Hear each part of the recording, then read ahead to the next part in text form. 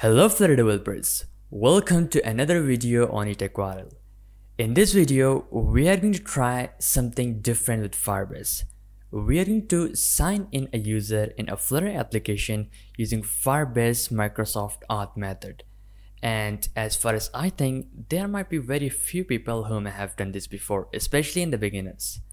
So this video is going to be very helpful for you, and all you have to do is to stay tuned till the end. And let's get started. So first thing first, you need to create your account in the Azure Microsoft.com. And to come to this page, all you have to do is to search Azure portal and then click the first one.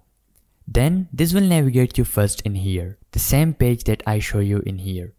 So the Azure portal is basically a web-based console provided by the Microsoft that allows us to manage all the Azure resources in one place. Once you sign in by putting your credentials, your card details, and go with free trial, you will see this page on your screen. And remember one thing, you have to put your card details and go with free trial in order to get the Azure cloud resources to work. So this is a very crucial step that you have to carry out. So once you're signed in, next you need to register your application with the Azure Active Directory to obtain the credential for the Microsoft sign-in. So here you have to search for the app registrations and click the first one, app registration. This will take you in here where you have to go for new registration because you won't have any new application registered when you first come in here. So you have to go with new registration. Here you have to put the name, and then you have to select the accounts in any organizational directory, any Microsoft Intra, ID tenant, multi-tenant, and personal Microsoft accounts, for example Skype or Xbox. So that would be the supported account types for your application. And then here you need to select the platform, and then we are going to do it for the web, because in Flutter application we will use the provider sign-in method from the Firebase Auth method, and this will eventually take us to the web. So here in the Azure cloud, we will register an application with the web, and then from the Firebase, we will use a link that will be provided by the Firebase authentication method for the Microsoft when we go to the Firebase console and try to enable the Microsoft Auth method for the Firebase. So you will get to know about this once we get here. So you have to select this and then put your application name and register. So once you have done this, your application will be registered. And then I will try to go back because I already have created one. So I will discard all the changes and then agree with the go back. In my all applications, I have already one application that is working app where I have the client ID in here. So I will go in here inside this app and I will get the details like this.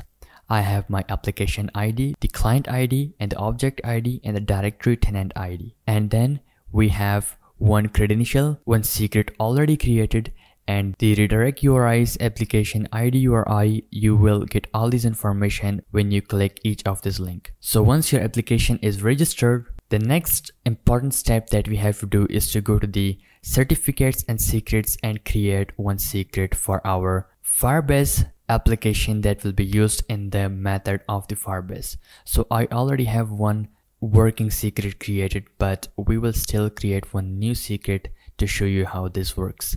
So I will do working secret 2 and then add the secret. So this will take a while and your secret will be created and this will appear directly in here. So you have to directly copy it from here, otherwise it will become like this once you refresh the page. So I will copy this client secret, and then we need a Firebase project to use that client secret in here, and also in the overview our application client ID. So these two fields are required in there. So once you're signed in the Azure portal and then you have registered your application, you got everything you need. Now the next step you have to do is to go and create a Firebase project and then set it up with your Flutter application. And I already have this task done. So if you don't know how to set up Firebase with a Flutter application, you can watch this video where I taught how you can set up a Firebase project in your Flutter application using Flutter Firebase CLI. And also, if you don't know how to get started with Flutter, you can watch this 7 weeks of Flutter and Firebase Developer Bootcamp, where initially I taught setting up Flutter SDK. So anyways, once you have Firebase project and it's set up with a Flutter application, then you have to go to the build and then click this authentication. You will get the authentication, then you will see a pop-up, then simply click on the get started and you will get here. You might not have the users in here, then you have to enable a sign-in method to use that sign-in provider from the Firebase. So in this video, we will this time go for the Microsoft and we will enable this. And here, the application ID will be application ID that we have here, paste it right here. And then the client secret will be that secret that we have here. I'll copy this and paste it in here. And then we have to add the redirect URL in the application that we have created. So once we have this set up, we will save this. I have copied this URL. This sign-in provider is enabled now. Now I can go to the authentication, and here I already have one redirect URI added because previously I already have done this in my test application, and that was WhatsApp. So I will add the URI and paste in here. That is for Firebase demo this time, and I will go for add this URI. That's it. Now delete this one and save this place also. This will update the application authentication. So now once you have this thing set up, now this time is to go to the Flutter application and start writing code and see the result of it. So I already have this application named new Flutter app, where I have already set up the Firebase using Flutter Firebase CLI, and I have 2 pages of login page which is doing nothing for now, and the home page here for displaying the UID and the display name and the email once the user is authenticated. So now we'll go to the login page, and when the on press is called, we will try to sign in a user with the provider of the Microsoft.com. So first we need the OAuth provider, and the provider will be the Microsoft.com, as simple as that. One variable, and the OAuth provider is provided by the Firebase Auth, and then we simply specified our Microsoft Auth provider. Then once you have this variable, you have your provider. Next step you have to do is to set up the provider custom parameters, and then in the parameters you have to set your tenant as your tenant ID. A tenant ID is basically a unique identifier in the cloud-based Microsoft services. It is important for identity and access management, and it pinpoints a specific organization or company within the Microsoft cloud environment. This makes sure only authorized users from the particular tenant or organization can access the resources they are permitted to. Also, it's recommended to keep the tenant ID secret to maintain a strong security for your Azure resources. And from where you can take this tenant ID, simply move to your Azure portal and then simply click this here and navigate to the Microsoft Intra ID. Once you have here, then here you will find the tenant ID. Here it is, the tenant ID. You can copy that and simply go for pasting it in here. And some people sometimes misunderstand with the tenant ID, as I did when I was trying to do this. I put the application ID, here it is, go back, the application ID,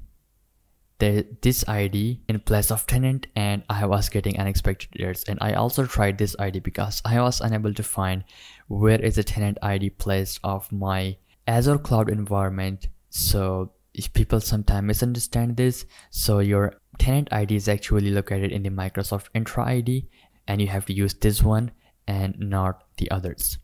So once you have this, you have set the custom parameters as your tenant, as simple as that. Next thing you have to do, simply await from the Firebase instance, sign in with provider, passing that provider that we have created, and make this asynchronous since we are performing an asynchronous task, which is a feature of user credential. So once this is done, our user will be signed in using Microsoft provider.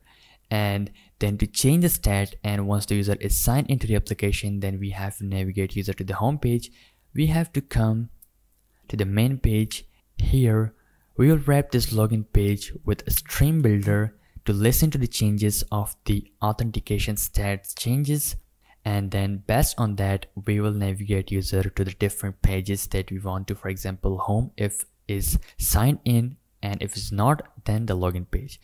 So we will do here the user, since the method will be returning a Firebase user that we are calling, and we will do Firebase Auth .instance.auth state changes to listen to the auth state changes, and methods can't be invoked in a constant expressions. Yes, we have to remove the constant, and then instead of the login page directly returning, we will check if the snapshot.hasData equal to false, or we can say true, and then we will simply access the final user equal to snapshot.data, which is the user, and then simply we will return here the home page, and simply go to the home page now, and this will accept a parameter of user that will be the Firebase user, make it nullable, and we will do it user, passing it in the constructor, and simply accessing the information here with string interpolation user dot uid, or it can be the uid, and then for the name, the display name, we are gonna do user dot display name, and for the email we will do the user dot email, and that's it. Then we have to put the assertion operator, which means that there won't be null if the user is already signed in. And once we are done with this, in the else condition here we will return the login page, and this is going to accept, it won't be constant though, it will be user as the user, and the login page will be constant since it has nothing to pass. So once we have this and we have set up the logic for that, as simple as that, these 3 lines of codes, now we can how to start the application and then try with the Firebase Microsoft Auth method. So once the application how to starts, we will open up the console, and then we will click the sign in with Microsoft method. It is doing something, unable to match desired web behavior, ignoring Firebase because its value was null, and I think that will be because of I don't have the internet connection. So I'm gonna just start this emulator and try again. So once I have the internet connection, I will sign in with Microsoft again this time, and this will take me to a web browser, and where I have to put my credential to sign in with Microsoft. So I already had put my credential, and this directly navigate me in here by giving me my UID, my display name, and my account. And if you are signing in for the first time, this will ask you for the email in the Microsoft tab and your password, and then you have to allow some permissions, and once you have done with this will send you back in here. Now the user is signed in, so you can see I'm no more on the home page, I'm no more on the login page, and I'm on the home page, and I have received the UID, display name, and the email.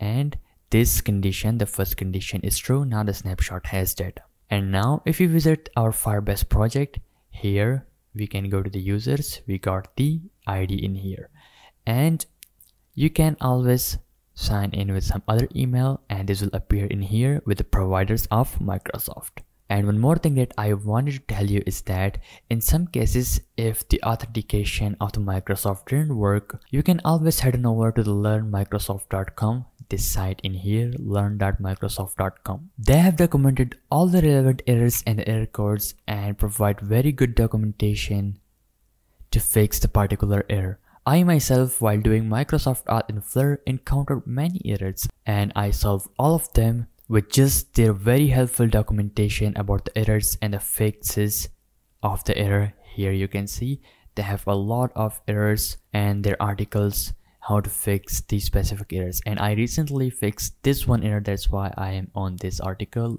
on the learnmicrosoft.com. And while doing Microsoft Auth in Firebase, if you face some error, for example invalid certificate hashes. So what you have to do is to move to your Firebase project and go to the project settings and then come all the way down and select your Firebase Android project. And currently the application of the Android that my app is running on is new Flutter app, the Android one.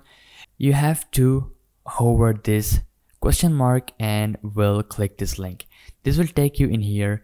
By using these commands, you can generate the SHA fingerprint certificates and simply add it in your Firebase project of the Android. Then that error will disappear and your Microsoft Auth on Flutter application will start working. And the same logic here that I wrote for mobile will work on the web also. What you have to do is simply change the sign in with pop-up, and that's it. Since it's already coded in here, this method is only available on the web platform, so the sign in pop-up method you can use for the web also. And remember, the same code will work for the web also. For example, here from the console, I run the same application in Flutter Web by running the flutter run -t Chrome web render HTML. And once this is run, you will see the window like this. And once you click this sign in with Microsoft, this will take you here. And here you can write your email. For example, I write my email and go for the next. And this will now require the password. Now here I will put my password and go for the sign in. And once it's done, I will save it. I will say don't show this again. Yes, stay sign in. And previously I already did this test sign in, that's why I directly signed in and it didn't show me the putting your email and password and then to get these results. So you can see I got the UID, display name, and the email the same that I have in the Firebase. So this is also working in the web and also in the mobile. So that's how is the Firebase Microsoft authentication. So that's it for this video, and to be updated with all the videos like this, subscribe to eTechViral and I will see you in the next video. Until that, happy fluttering.